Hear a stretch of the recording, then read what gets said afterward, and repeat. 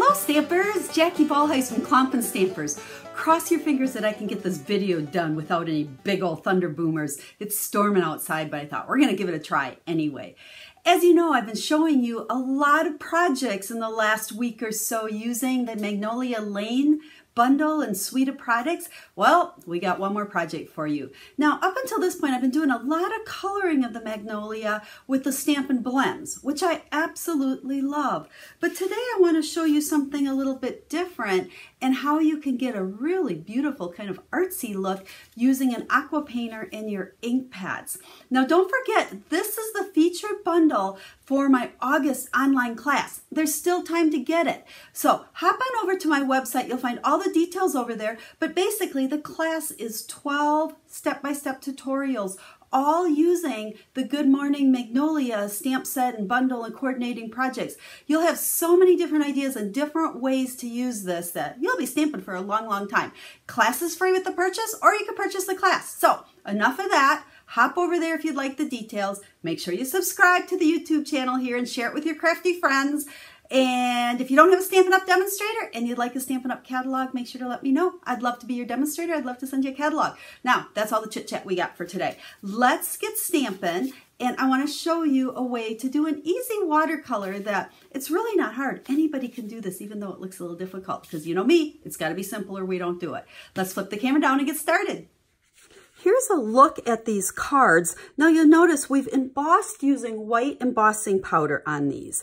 Now I kind of are using the magic of TV here, and I've done that already. And I don't know, you can kind of see the shine there. So the big magnolia flower is already embossed on a piece of watercolor paper. Now I've kind of strayed away, I guess, from watercolor paper in the past, and I've used the shimmery white paper for watercoloring, which works great. However, I've kind of been experimenting, and I'm back on a kick with the watercolor paper because it truly does give a completely different look. There's a lot of qualities to the watercolor paper that I think I'm liking better right now. But you know me, I go on tangents and I always like something different. So for today, we're using watercolor paper. Now I'm going to put these two aside. Here's just a peek at the stamp set we're using. I've got that big old flower embossed on here. And if you don't know how to do heat embossing, let me know, because I have other videos that show how to do it, and I'll send you the link to it. But I didn't want to take up your time today showing you that, because we're going to get to the watercoloring on this. Now, fingers crossed that the colors I picked work, because, you know, usually I practice a card first before I go to do my video, but this one, I'm going to do the same idea as I did on the other ones, but we're using different colors. Now, I have Highland Heather and Gorgeous Grape. Let's just pull those up here. So I've got a light purple and a darker purple, and I'm just using my clear blocks, and I'm going to put about half of it on that Highland Heather to pick up some ink, flip it over, do the other half on the Gorgeous Grape. So this is what I'm going to be picking up my color from. Now I have an aqua painter here, I was going to say filled with water. Hopefully we have enough. We might have to refill partway through. With an aqua painter, it's basically a paintbrush with the holder here for the water, so you don't have to be dipping in water all the time. This water will flow through to the brush. So when you start, you want to just squeeze it a little bit, get that water flowing. You can see it's coming through on there, so that's how I want. And I'm going to go and I'm going to do kind of one petal at a time, very similar to when I was coloring with Stampin' Blends, but I felt that gets the best look here. Kind of got a little bit too much water there. And I'm going to color it in with just water. Then I'm going to come and I am going to pick up some of that lighter purple, and I'm just dabbing it. And you can see how that flows within those embossed lines. That's why by putting that water down first, it kind of stayed right into that embossed area. Then I'm going to come and pick up just a little bit of that dark, and we're going to tap it down here at the end. And see how the water just lets it kind of do its thing?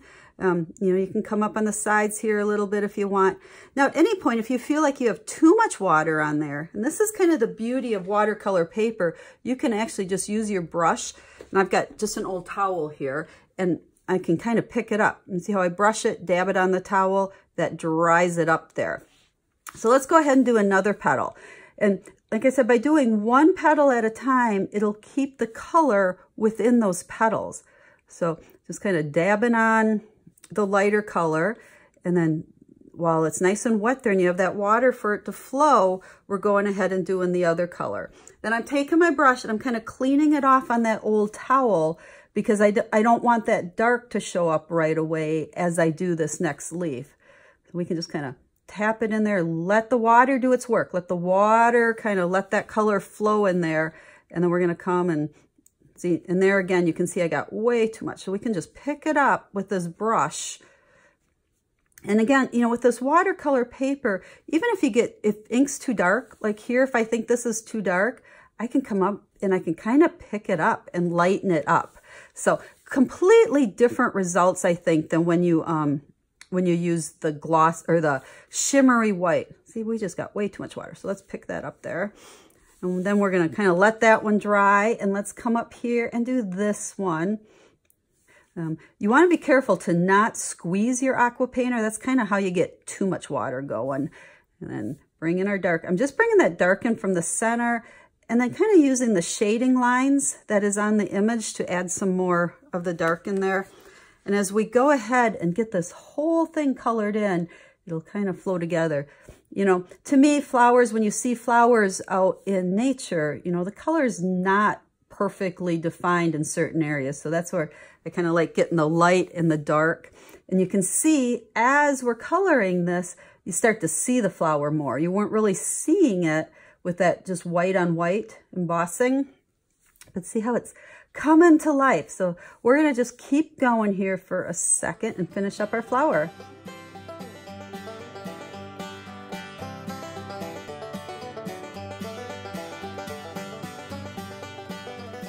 There we go. We're going to call it good on the flower part. And then for our greens, why don't we go ahead and we're going to try Granny Apple Green and what did I get here? Call Me Clover. So we'll see what those two look like for our leaves. So again, we kind of got some purple going there. We're going to put some water down on that leaf. And then we're going to come in with the Granny Apple Green. I'm just really kind of dabbing it in there. And it stays within the lines because of that embossing. And then let's just dab in a little bit of the Call Me Clover here and see what that looks, and kind of getting our different colored green. Ooh, I think I'm going to like this one. So again, we'll do a leaf like so. Come in water first, then bring in your lighter color, and then go ahead and dab some of that darker in there. And again, if you don't like it, it's too dark, just pick some up with this aqua painter. It'll pick it up and you can add more of that color or just kind of play around with it. So let's go ahead and finish up our leaves.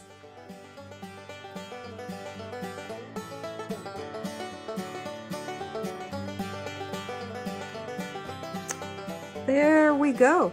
You can see how we've got the different colors going on there. You know what? We need to put we'll put a little green on the stem there.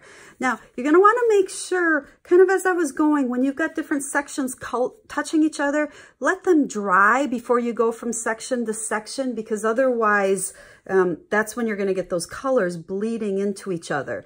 Now, the one thing I did on those other ones is I went around the outside of the flower with a very light color. I think in one I used Balmy Blue, and on one I used the soft sea foam.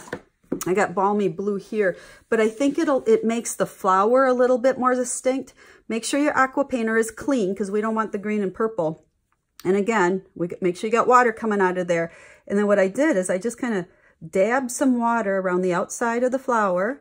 And then I just... See, and again, too dark, pick it up. You can just dab some of this Balmy Blue around the edges, and that'll make the lines of that flower more distinct. Okay, you just kind of want it to flow. You don't want any like perfect lines in there, just enough to add a little bit of color. So water first, because that helps that color just move around and flow. If it's too dark, use that water to pick it up. Okay, now remember, this again is watercolor paper, so that color flows a little bit more than it will on your shimmery white. Don't try doing this on regular whisper white. Oh, see, we got some green bleeding here.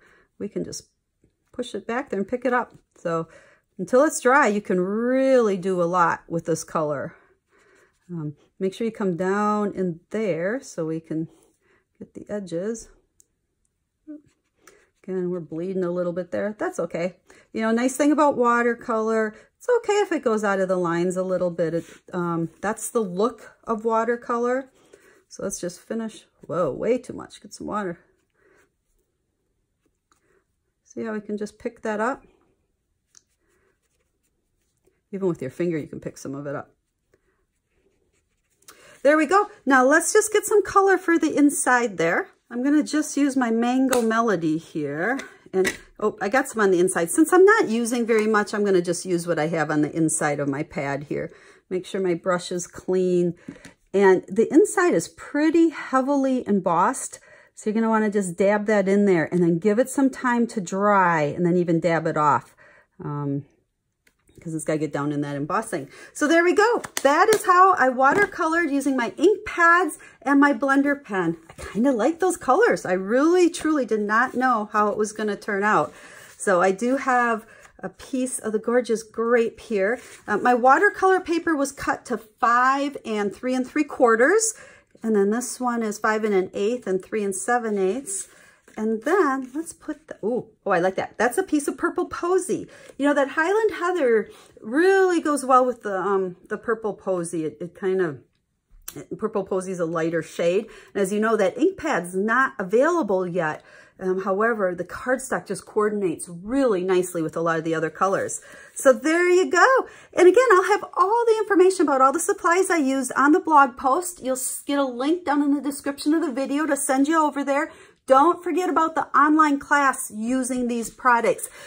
These cards are not part of the class, but now you know how to make them. So this is just another idea to go along with the 12 that you get with the class. Plus, I've featured several other projects using it. So take the ones I've just done videos and posted along with the 12 that are part of the class. You're going to have so many different ideas with the stamp set. You can stamp forever with it. So again, any questions, make sure to let me know. I love to share simple stamping with you. And even though this may not look like simple stamping, it truly was simple. So give it a try. So until I stamp again, have a stamp happy day.